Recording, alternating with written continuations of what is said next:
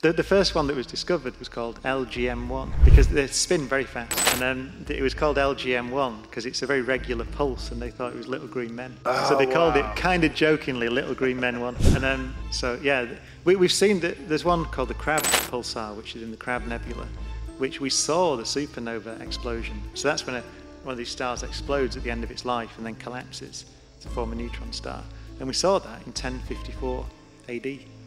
Wasn't there some speculation that our solar system at one point was a binary star system, and that one of those stars had become a dwarf? I don't know.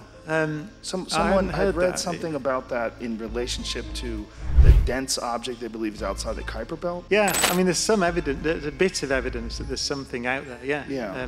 Because of the periodic extinctions and things on Earth, you get periodic bombardments from out in the Kuiper Belt.